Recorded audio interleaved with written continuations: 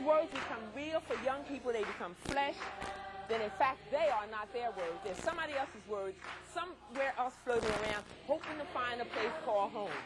And she said the reason why I'm mad is because you all aren't doing your job. You all aren't telling not only teenagers, but anybody in your congregation about what God says about sexuality. It's so easy, especially on the kid that you've really worked with, because if that kid messes up, it's a reflection on me and my ministry, what I've been doing.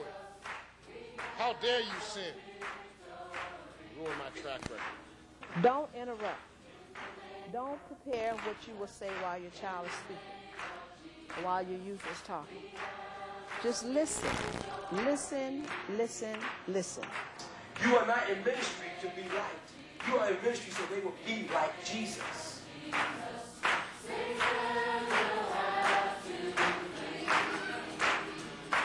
We're pleased that you're here, and this is going to be a small conference, but we think it's going to be an excellent conference. It's small in the number of participants, but the presenters are some of just the most wonderful people and the most skillful people that you're going to ever get an opportunity to hear. And it's kind of a unique conference, too. I was talking to Michael Peace as we were coming in. We were saying, you're here, and this is going to be a small conference, but we think it's going to be an excellent conference. It's small in the number of participants, but the presenters are some of just the most wonderful people and the most skillful people that you're going to ever get an opportunity to hear. And it's kind of a unique conference, too.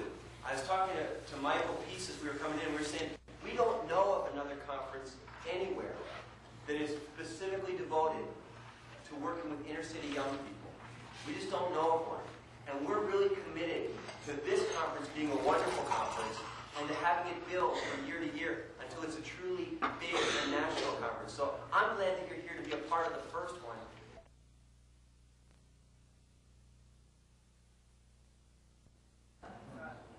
And the bottom line is, when there's something happening at the pool, folk are going to gather. And people may disagree about what's happening, but everybody's got to admit there must be something happening at the pool. And one of the problems you have with explaining yourself and explaining your ministry and explaining your strategy and explaining your philosophy is that there are people who are questioning whether or not kids can come off the street and be in love with Jesus. There are people who will question whether or not people who are poor can fall in love with Jesus. There are people who question whether or not God really has enough power to change people who snatch gold chains off people's necks. And the bottom line is, rather than argue over whether or not it can happen, you just keep stirring up the waters, and as long as people gather at the pool, God will give the rest. Amen. But when there's something happening at the pool, you can be a volunteer and not know what to do with the children. The reason your budget is too small to meet the needs of your kids is because there's something happening at the pool. That's right. And people will gather. I've never had a problem getting kids. My problem has been to get volunteers and get money and facilities and transportation that's reliable.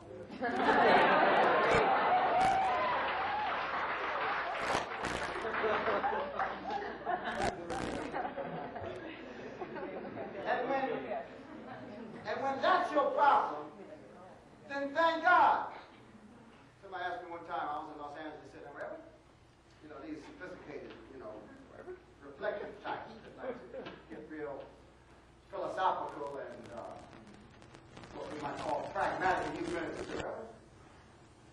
How do we know? You're suggesting that we should have a budget? Okay. You're suggesting we should hire someone to work with kids? Okay. You're suggesting we should have all these things that we talk about in youth ministry.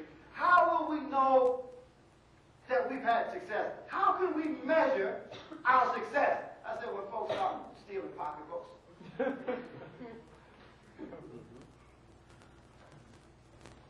When people start stealing stuff out of the church. When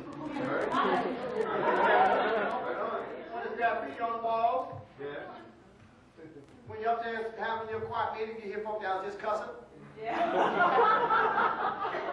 When you have to call the police. You have begun to be successful in youth ministry. Because until that happens, you're dealing with children who have sense enough to trick you into thinking that they're all right. And urban youth ministry chooses to have problems. And in so doing, steps out into that territory that Jesus talked about when he said sick folk need a doctor, not well folks. Right. There was a multitude of people there. But John records that Jesus focused in on one. And one of the problems we have in ministry is that we've fallen into this trap of having what we call a bifurcation, dividing social from spiritual. Can you imagine the lunatic that started that debate?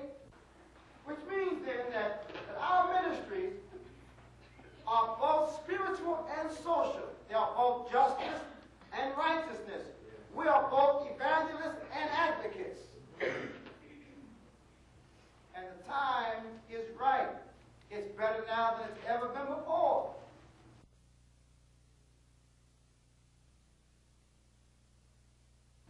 If you want to have a youth ministry that's indigenous, that's contextually relevant in community, and we're lacking. You know why we need a lot of outside resources?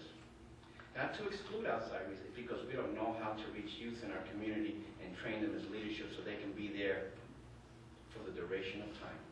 They don't have vacations, remember. They don't go away for 2 weeks, and they don't go visit their mom in West Virginia. They're in North Philly forever.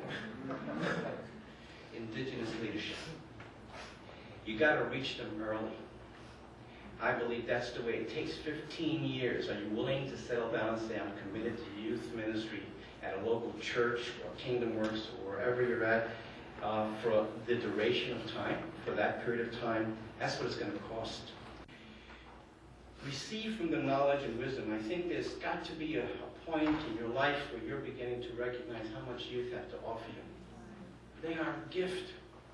Even when they're the biggest and heaviest thorn in your side.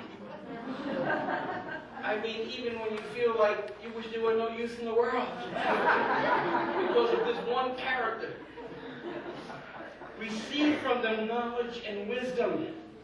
I know we have a hard time in understanding what wisdom can I get from youth, but I believe that you will receive knowledge and wisdom from youth. It was reciprocal ministry. I feel this way about it, and I've said it before in the covenant section. It's just that you've got to nearly remember that, I don't know, there's just if they're free, using Tillipal's approach, that they're unleashed, that they feel that all of a sudden Manny's given me some certain amount of respect, that I have a freedom. And he's learning from me, and I'm learning from him. There's reciprocity. And then you begin to do ministry, and he or she is free to do ministry with you. The kind of leader role really changes. It becomes very much alongside of. It's a kind of Holy Spirit approach, where they're your comforter, your encourager, or you're theirs. And you work together. And I think that's crucial. Something has to break down. Even though you're young, you still may have this kind of adult bias that says that young people really have a lot yet to learn. All you got to do is look at yourself in the morning in the mirror and say, who am I saying? You will find out that you've got to do ministry with youth. One of the things in contextualizing the gospel, or making the gospel really something tangible in the community in which we're living in which you're working with, is that sometimes ministry has youth clothing, but is not really youth thoroughly. It's not used through and through.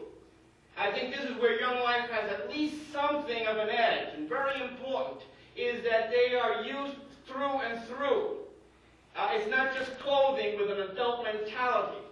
It has really a youth understanding through and through. So they're able to contextualize the gospel, to give it relevance in community, help kids to really digest it. And there's an interesting thing about it. When you move in like Paul did, when you go to be with them, when you move in on their turf, there's something about it that humility helps us to be incarnate. And incarnation helps us to be more humble than we ever expected. Because there's less of us. We find out that, God, we can't make it here. We don't even know how to do it. God, I need you. I can't handle this or that. I can't wait till my 2 years are up. Or I can't. Whatever the case is, there's a sense where when you move in, it's because something is beginning to happen in your life. And you begin to learn the language. You've got to. God speaks in the language of youth. I love that. I love that God understood my needs and he spoke to me in my language to help me to see the gospel of Christ. You've got to be Christ-centered. That's what transforms lives. It's kind of a tiring thing. Kids really want to see a changed person. Give me one changed person sometimes. You see, they can't cut through all the stuff and they don't know what transformation is. Not only that, if you're not living near them, they don't really know, except that you sound very angelic when you're there with them. And that doesn't prove anything. It's nearly a long-range thing where they're able to see the journey that this man or woman are going through and be able to say, there is transformation in your life taking place. This is the gospel that they're talking about, is this one that transformed Jimmy. God wants transformed lives. It's Christ-centered ministry. I think the important part here is key to youth ministry for me is vulnerability, is weakness, honest ministry. It's honest ministry. And I know that that's the problem. If I am vulnerable and honest at this moment, I think they will run over me. I've got to keep my guard. And they've got to know that I've been at the gym all week. I'm going to grab him if he moves. Something has to happen that we're really honest and we do come. And I think this is what Paul is saying. I came to you in weakness and fear. That's the beginning of youth ministry, is weakness. Not strength. It's weakness. It's vulnerability.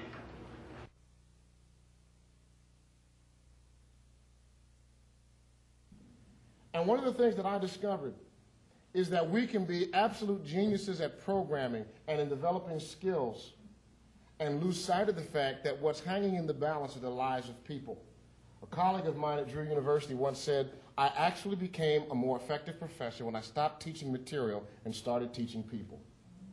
I assume that most people, especially young adults who do youth ministry at a certain point, will go and do something else. And the question then is, how will the young people make it without you? Because the easiest thing in the world, especially for those of us in our 20s, those of you in your 20s, and when I was in my 20s, the easiest thing in the world is to run a program, is to reach young people in such a way that they ultimately become dependent upon you for their spiritual growth. We are in our 20s, we are still developing our own relationships. We are still developing our own adulthood. We are still developing our own sense of what it means to be present in the world. And we get close to these kids, and these kids make us feel good. We like them. They look up to us. And it's very easy, especially in your young adulthood, it is very easy to get kids into a place where they become spiritually dependent upon you. And that's not just an indictment at young people. Older adults have the same thing. My kids aren't working out at home, so I'm going to do youth ministry in the church. Since I can't take care of my teenagers, then I'll take care of somebody else's teenagers.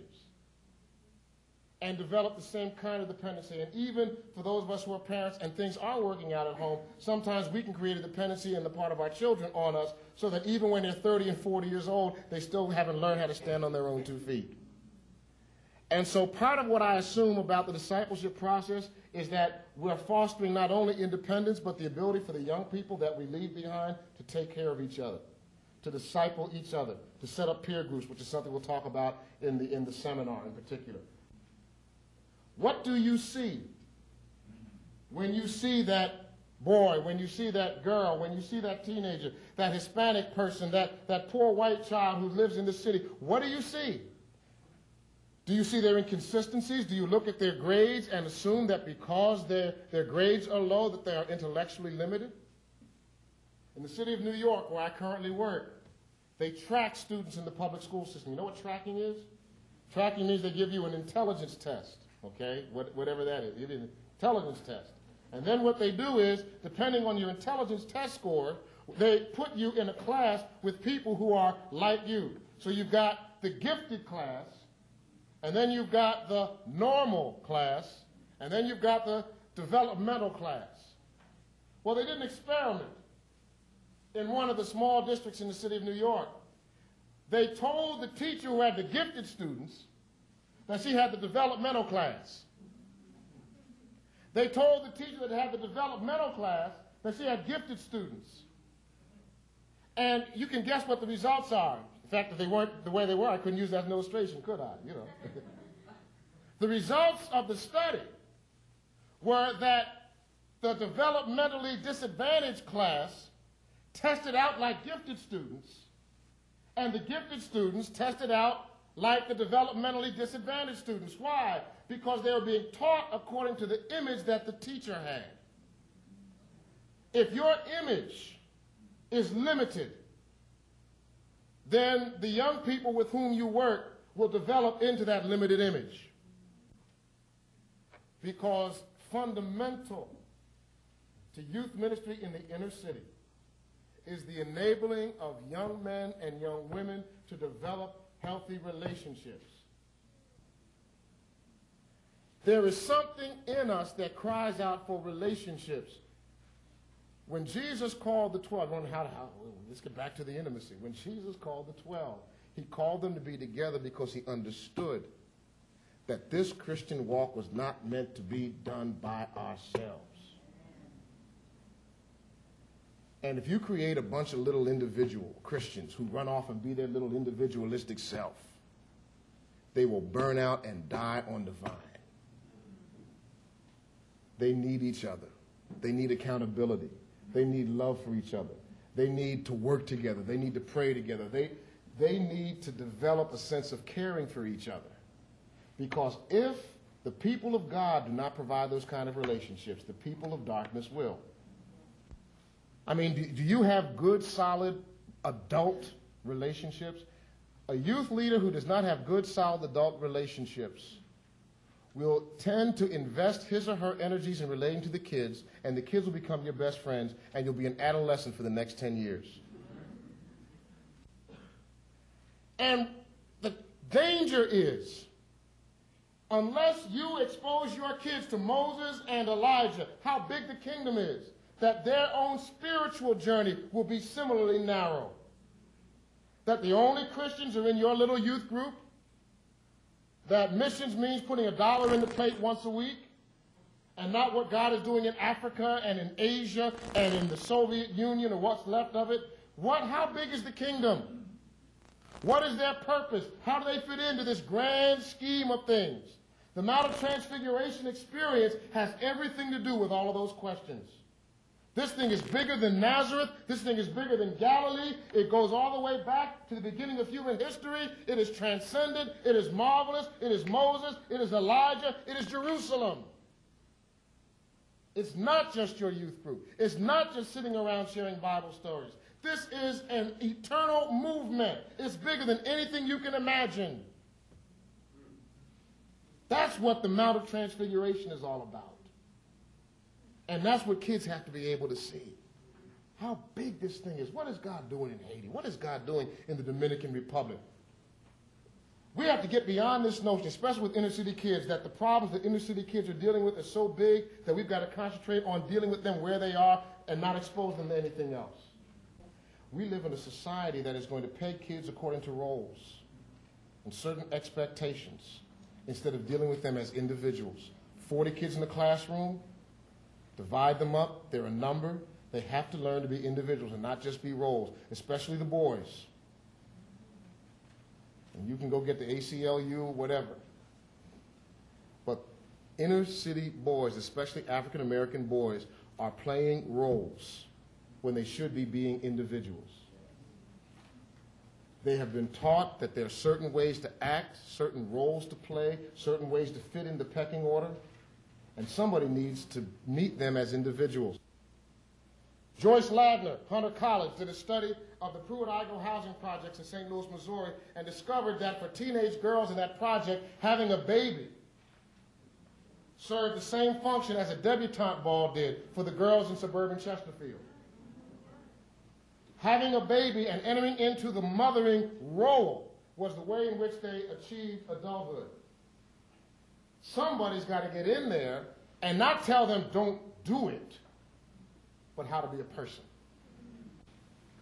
They'll slip, they'll stumble, they'll fall, but ultimately, it's God who's doing the work.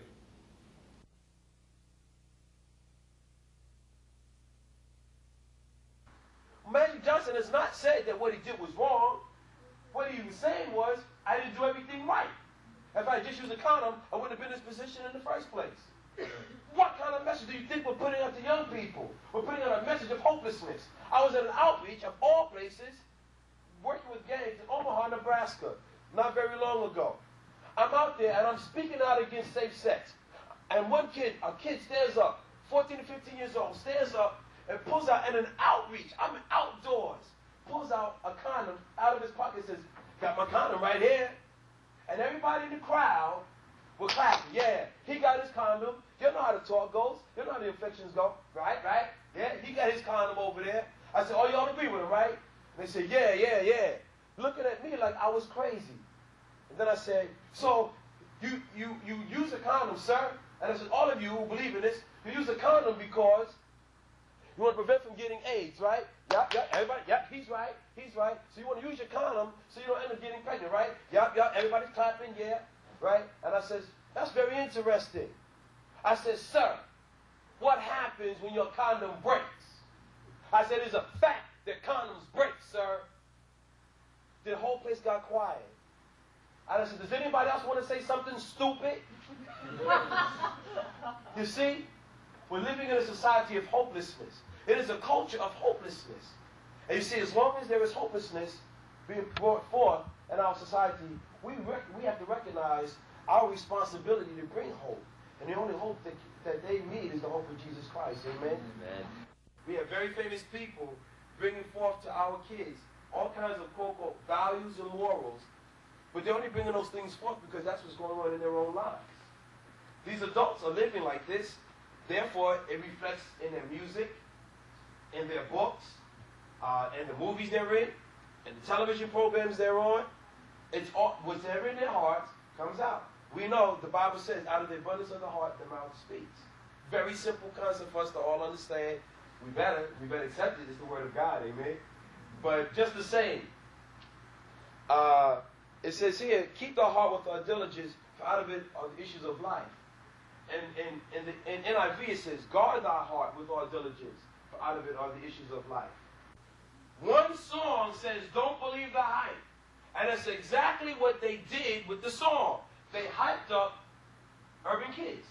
They hyped up, they hyped up black kids. They hyped them up. Did not give them any substance at all. No substance at all. All they did was, don't believe the hype, wear the African pendants around your neck. Now we have Afrocentric thought. And didn't teach them a thing. And still aren't teaching them a thing. All of these songs out here aren't teaching them a thing. You listen to a song when the song is done. Songs like In the Ghetto. I wrote a song in 1987. I released it in 1987. In the Ghetto. Right? Well, since then, not because of me, because I'm sure all these rappers don't listen to my music, but since then there are two other rappers that have written a song called In the Ghetto. Right? You listen to the song, everybody says, oh, this is a real positive song. A real positive song. Oh, really? What's so positive about it? All they did was talk about the problem that exists in the ghetto. When the song was done, what was the answer or the solution? There was none. You know why? We have a culture of hopelessness.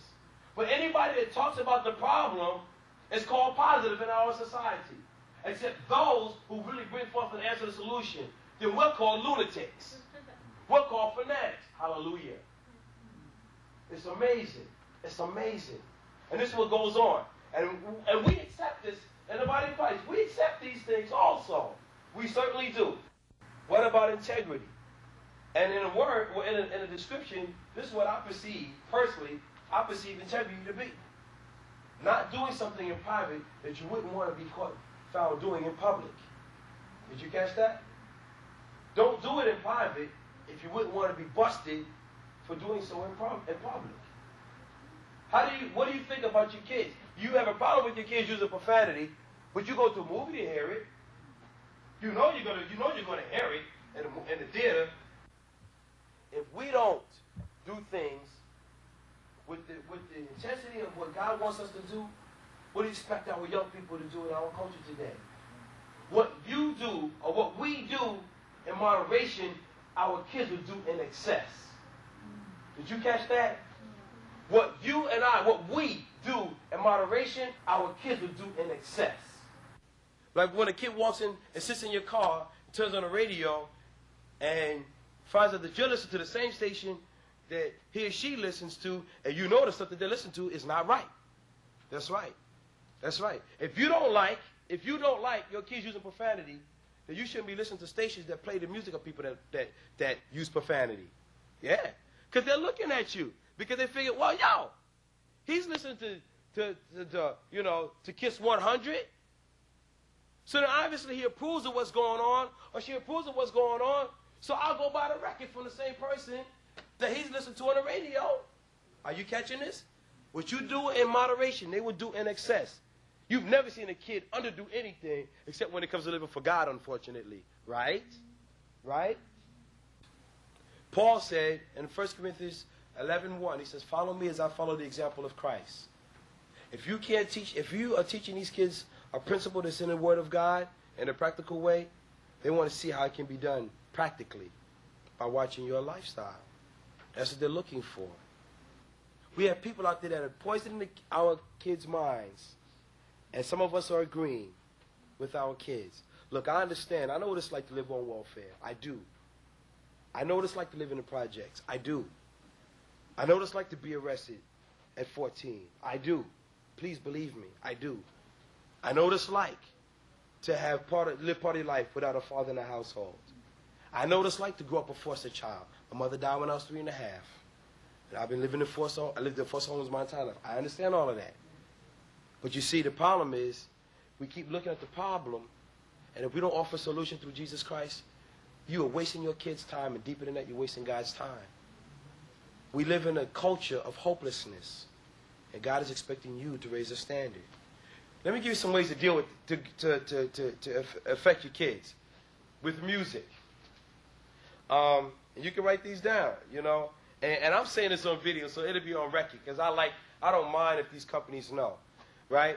For every musical art form that there is, in a secular sense, there is a Christian, at least one Christian, that's doing it better than a secular artist. So what I do, I enfranchise my kids. I teach my kids how to have business cards. I teach my kids how to articulate so clearly and so professionally that they're making, sure, they're not making, $300 a day, but my kids are having pride now that they're making $40 a day raking people's leaves. That's right. I teach my kids. I'll go to the hardware store and I say, sir, would you be willing to invest in the lives of 10 teenagers to get free rakes, garbage bags, and brooms? And I said, you know what? You can do it and give it away now. It'll be a tax deduction. Or maybe one of these kids will end up robbing your store and end up in jail and it'll be a tax induction. I enfranchise my kids. I appeal to the sense of reasoning. I would rather rake leaves now than be making license plates later. But I got my chance to get my piece of the pie. Yeah, you got your piece of the pie. Now it's all eaten up.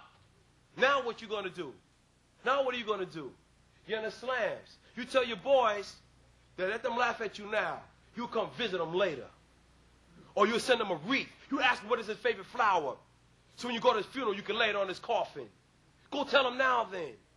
That's how I deal with my kids.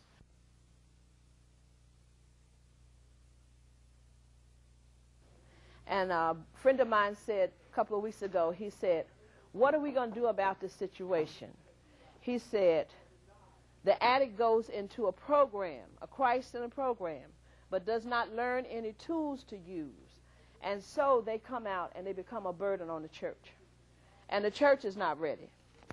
See, because the church has not educated itself. The average congregation is scared to death of addiction, And so they don't, the Bible says my people perish for lack of knowledge. They're scared too. And so what happens is they turn their back on the addict. The addict is searching and looking for support and encouragement, just come out of a program 6 or 8 months, genuinely serious about recovery. Nobody knows how to say use your tools. Nobody says go to Sunday school and walk them through. We call it walking through. One of the things you will hear is a lot of language that we have developed over the last 4 years in the ministry, and very practical stuff. But we call it walking them through. Somebody who says, I will pick you up and take you to prayer meeting every morning. I will see that you get to Bible class. I will see that you're in Sunday morning service. And so what happens is the lifestyle changes, people, places, and things. And so because the lifestyle changes, the people, places, and things have to change. And so it's a whole new agenda. And the addict has to learn how to live as a Christian. So most of the time you find there's nobody who will walk that person through. And so when that person comes to their bottom, there needs to be somebody who's going to lead them on the road to rehabilitation. And as they begin to come back up, you see all the processes that that person goes through in rehabilitation. If we can pull one kid out, if we can save one kid, we will have accomplished a great mission, because that kid could be the kid who gets a vision and becomes a Billy Graham and travel around the world. And so it's very important for us not to minimize our youth groups. It's not but 2 here tonight. It's not but 3 here tonight. Don't minimize that. Be very, very in tune with those kids who keep coming, the ones who keep coming back, coming back, coming back, and make a special effort to be involved with them.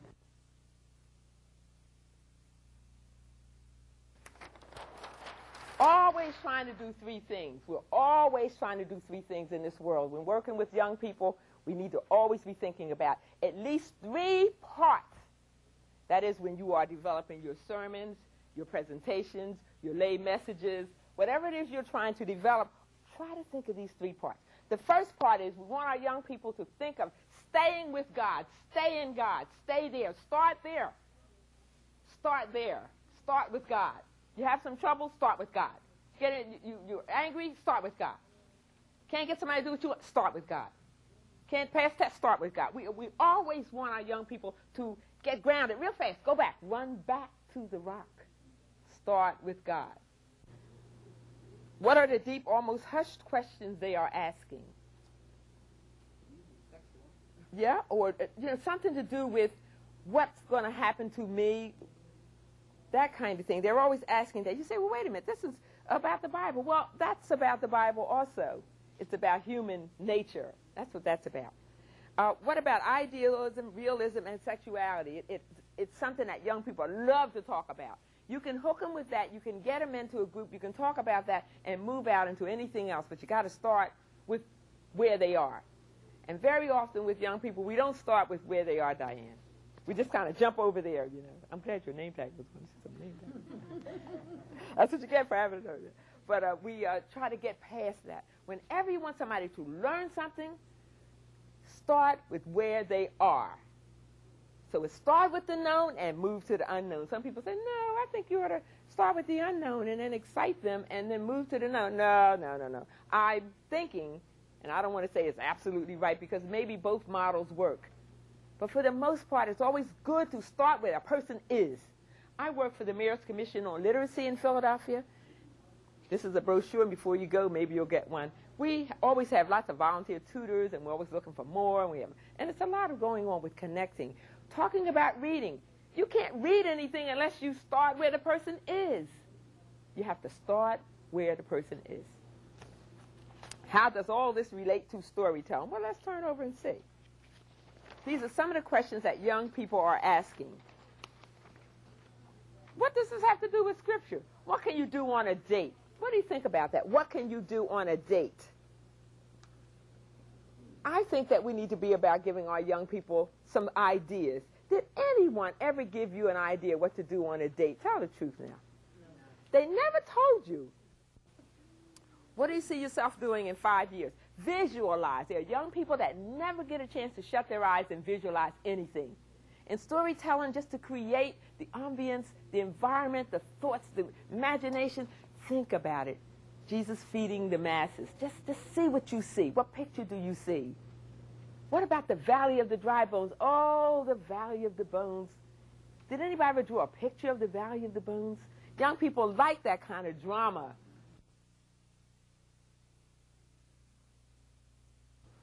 There's so many different messages coming at them. Do this, don't do that. Go here, go there.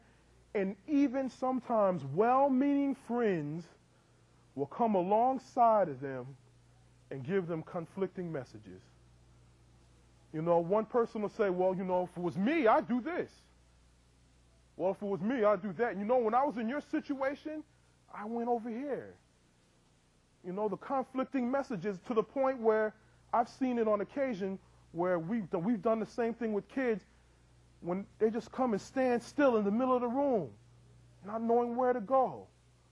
On one occasion, we did this same thing. We had a whole group of people in the room. We had a young man do it, and they were telling him, go right, go left. And you know how kids get carried away with stuff? He walked right into the wall. And after everybody fell out with laughter and then they recovered, it illustrated a good point. Because he was listening to so many different things and so many different messages that he literally walked into a brick wall. And that's what happens with kids and teenagers sometimes, particularly about this particular issue.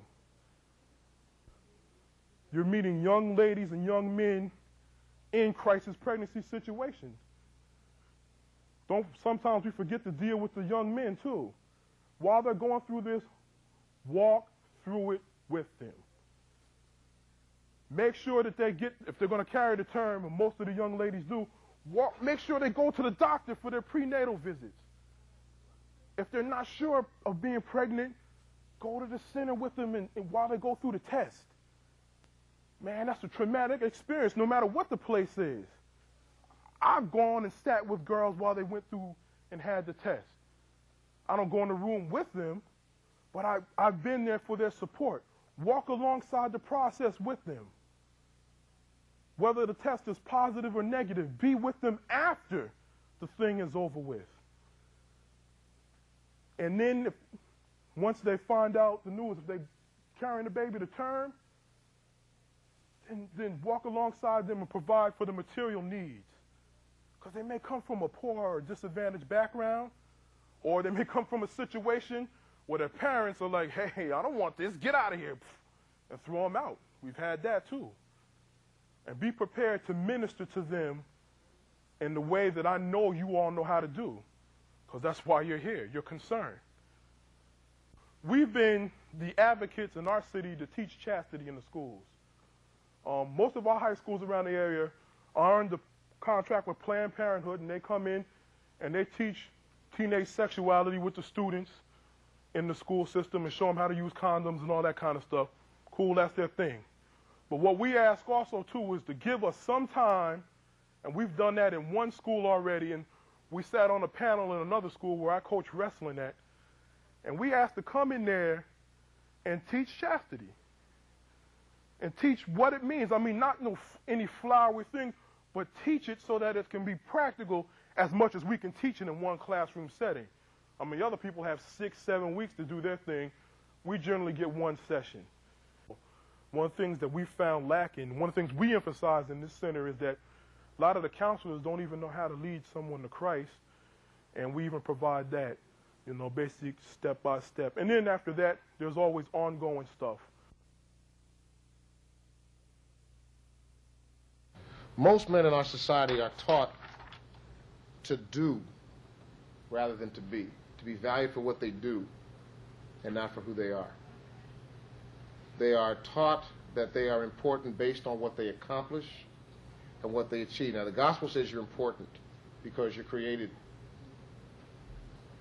in the image of God. That's it, plainly and simply. Support versus condemnation and accountability versus collusion. Jesus says in John chapter 20 that the disciples have the authority to forgive sins. James says in James chapter 5 that we are to confess our sins one to another that we might be healed. What are they getting at? They're getting at the fact that the evil that is within us, the struggles that are within us, are to be part of the community, and that we need a forum within the context of which young people can begin to deal with their struggles, their sin. They need to process their sin. They need to experience God's forgiveness. And my experience is that for most young adults and for most teenagers, the sin problem is dealt with in one of two ways, either by condemnation or collusion. All of Jesus' ministry was in groups.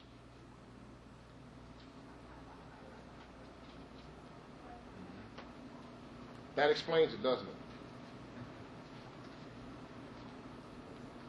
He had Peter, John, and James. They went with him. They went special places, Transfiguration, Gethsemane, little girl's house when Jesus said, Talitha Kumai. She was raised from the dead.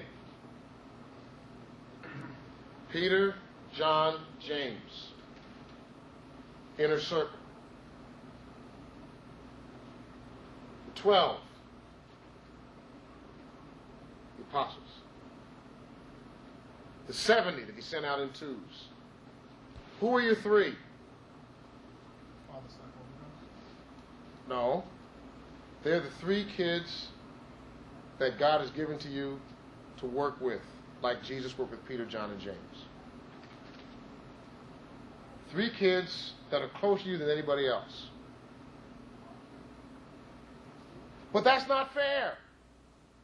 I don't know from fair. Jesus spent more time with Peter than Bartholomew. He did, it's a fact. If that's not fair, Jesus wasn't fair. He spent more time with James than he did Nathaniel. He spent more time with James than he did Andrew, and James got killed in a few months. That's heavy. That means that the one that you bury yourself in may not turn out the way you expect him to, but spend the time anyway. Because the issue is not how successful you've been through the exalted career of the kids you work with, but whether or not you're faithful to that kid at that moment. Encourage the use of prayer partners among young people. Teach them to pray for each other. Give them a sense that they are, in their prayer life, accountable for their friends. All kinds of stuff you can do with this. I mean, everything from passing hats and putting names in the hat. It's funny, you end up, after a while, kids start praying for each other anyway. They don't need the hat anymore. So the first thing we see is that they're unconcerned for the needs of teenagers. You know, this country, or this society as it is right now, really does not like children and young people. It doesn't. Although this society is youth-oriented, it has a negative thing about being young. So there's a great gulf between youth and the older population, which is bad because nothing is transmitted. They're in an adversary relationship. The first thing is to discover your vision. That's the first thing you have to do before you can talk about a vision. You have to find, well, what is my vision? Youth ministry is not an inferior ministry. Of any ministry in youth ministry, you have to have a ministry. You have to have a system. You have to have plans. We tend to run off and just do things. But we have no context, no big picture, no ultimate goal. So you have to have a vision. And one of the easiest ways to arrive at what your vision might be for youth ministry is to write a mission statement. Just about 2 sentences. Write a mission statement. What is my purpose? What is my objective? I know at our church, our mission statement for the youth department is not only to win them to Christ and to disciple them, but to empower them. And what that means is, the people I'm dealing with have no power socially, economically, politically, financially, nothing. They have no power. So it's a whole big package. Not just to win them to Christ, not just to disciple them, but to empower them. Now, within that context, I know exactly what I'd like to end up with. I'd like to end up with young people that have high earning power because they have the ability to do it. I'd like to end up with young people who have a concern for their own generation, that they want to impact their own generation for Christ. So this is what's happening to our youth. So in other words, what happens is they rise to the expectations. You're expected to go to jail, so you go to jail. If you go to jail, it's no big deal because that's what's expected of you. And that's what happens in the schools. The teachers don't expect a whole lot of them either, so they don't achieve. But see, in our youth group, I tell them, I expect a lot of you. You're valid. I affirm who you are. I affirm your blackness. But you're going to produce. You're going to be something. And I help them do that. And that's what it's about. It's an American story. That is an American story. But for minority kids, in particular, there was never a sense of home, of roots in this country.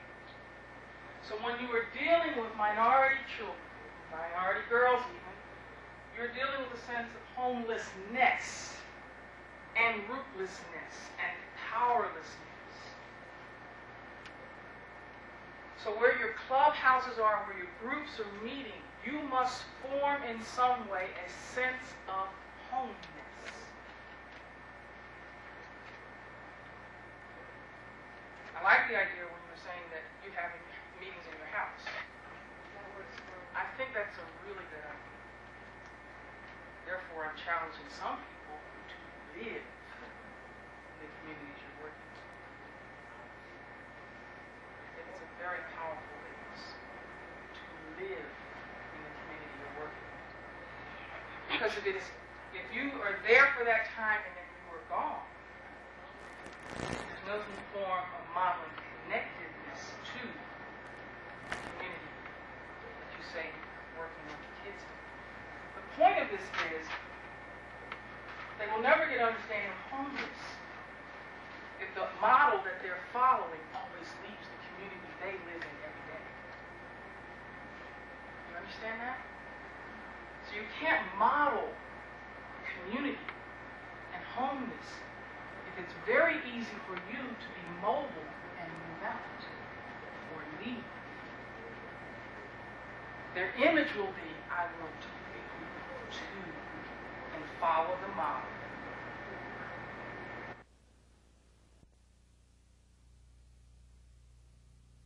How do we develop a place that there is a sense of belonging, that it is safe, that it is a place of love? Well, the first, I think, is that we need to begin by establishing consistent workers.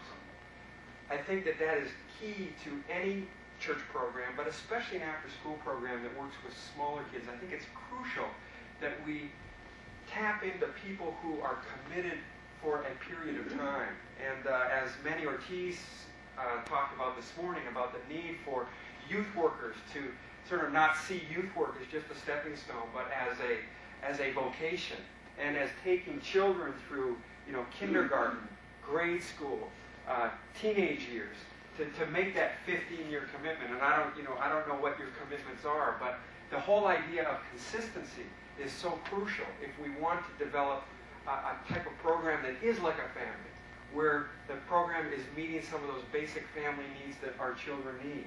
So the first is consistency. And I just want to say also that, I've been there, and I've been a fairly consistent person. And I've also used a lot of volunteers, and I think there is a very strong need for volunteers and a very significant place for volunteers in an after-school program. I need volunteers to come in and kind of, with fresh energy and vigor, and give the children the energy and the attention that they need.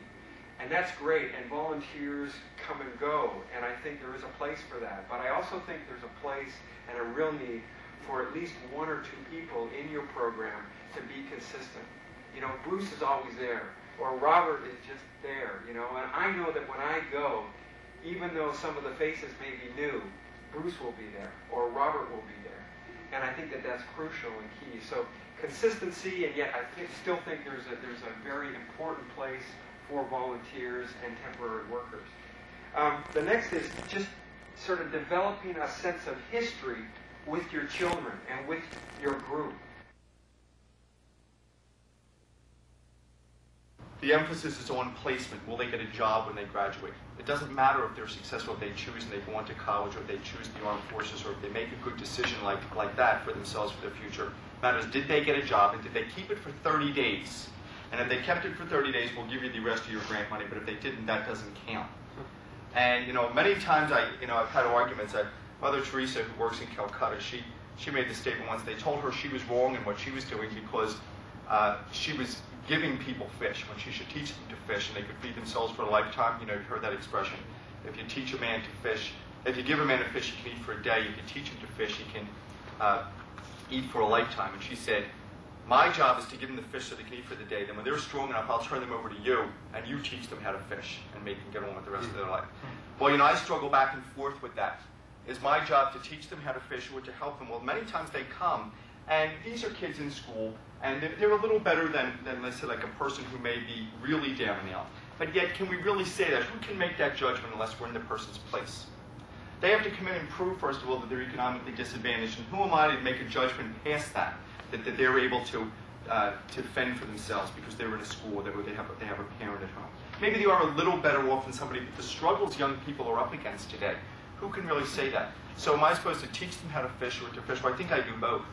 And I think what the government's saying, they don't really care whether or not anything else has been done good with them. They don't care if they may have been a kid who was going to drop out of school, and you kept them in and they graduated and got a diploma. No, did they get a job? Well, a job might be another couple steps down the line. They might not be ready for the job yet. But that's all that the emphasis is on. And we have federal funding through the Job Training Partnership Act, through our local private industry council. That's our source of funding, the private industry council. They exist nationwide, or they're supposed to exist nationwide for that particular purpose.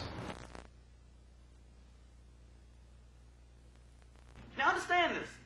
Winston is telling us that these are the people that should be leading the community. Understand that.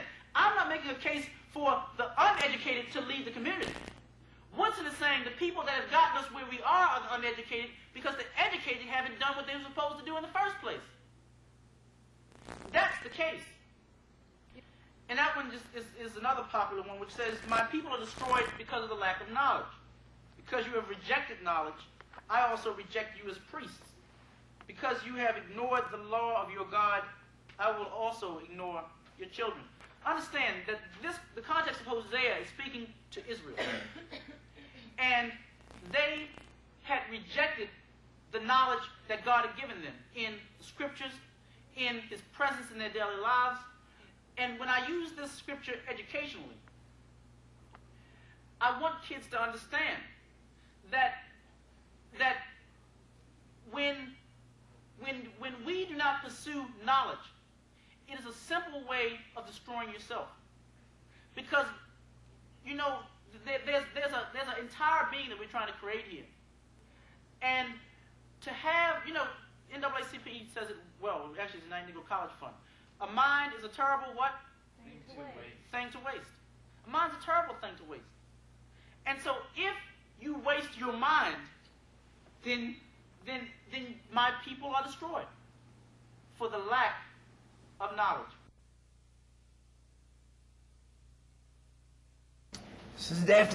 The thing is like, there's Jesus and there's some of the disciples up there, they're having a great time. And you can't get any higher than that. And you know what happened after the Transfiguration? They had to come down. And it is not just figurative language that they had to come down. You know what I'm saying? They came down the mountain, but they came down more than a mountain. It's not just describing the geography. It's describing the situation. So I thought it might be good for us on Sunday morning as we have to get ready to go home to talk about coming down. Because we got to come down. Interesting thing, after it was all over with, so suddenly when they looked around, they no longer saw anyone with them except Jesus. So that's a good way to start coming down from the mountaintop, is to acknowledge one thing. That there will come a time when you will get back and you will see no one around you. But if your eyes are good, you will see that there's no one around you except Jesus. I mean, you know, it's fun to be together, and it's fun to have staffs and work together, but there come times in ministry and there come times in life when there is no one around you except Jesus. So that's a good place to start. Let's not make them, you know, oh, we're going to go down. Let's not get too hopeless about going down. Because you do have to go down. You have to leave behind Moses, leave behind Elijah, even leave behind the bright light. But you do not have to leave behind Jesus. That is the promise of Jesus for the disciples. That was their reality. That was the promise of Jesus for us when he gave us the Holy Spirit. So Jesus comes down from the mountaintop, and the first thing he runs into is a youth ministry problem. Right? It's a boy. Right? He comes down from the mountaintop, and when he gets back there, he's like, oh no. What happened this weekend while I was away? You're going to have that. You're going to go back and you're going to say, oh no, what happened? You know, and they're going to come to you with problems. And things that happen, and that's what happens. You come up and you get all these wonderful concepts, and you get back, and the phone rings. Before you even get in the door, the phone's ringing, and you pick it up, right? The van broke down. What you going to do about it? Tommy's in jail. See, the guy comes to Jesus and he says, I brought you my son. And you know what I bet Jesus' response is? You didn't bring him. I was up on the mountain. See, sometimes we think that we're bringing kids to Jesus, when in fact we're bringing them to disciples, or even just other Christians. When you get close to defeating evil, when you bring evil into your midst, when they bring evil before Jesus, evil goes off. Now, I just want you to understand that so that you don't get discouraged when evil goes off. You think, oh, if the kids come into our youth group and if they sit real good, then we've got things going. No, then they're passive. Then they're dead. You know, and I'm telling you something. Love and hate are not opposites. Love and hate are real close together. You know the opposite of love is? Indifference. Apathy. So when they come and they're screaming, oh, I hate this man, shut up. Then you know they're close. Right? Oh, now I got you now. Oh, man, you just slapped me in the face. Oh, God, we're working. Praise the Lord. Hate me again. When evil goes off, you're on your road. When they sit there and say, yeah, yes, and they mouth the biblical language to you, oh, you know, and go, God's my Savior, Jesus, then you know you're dead. And they're dead. So rejoice in being exceedingly glad when all this bad stuff happens. If you're honest, you will say along with this man, I do believe. Praise God. Help thou my unbelief. That's what the reality is in the city. This reality is anywhere. I do believe. Help my unbelief. Here's the thing that this guy was willing to do. Is he was willing. See, he cared. That was the first thing. He cared about his son. He cared about this boy. When youth ministry came along, he cared. And I know that you care. And bless your heart for caring. But the second thing is, beyond his care, he was willing to be honest with Jesus about where he was at in his faith.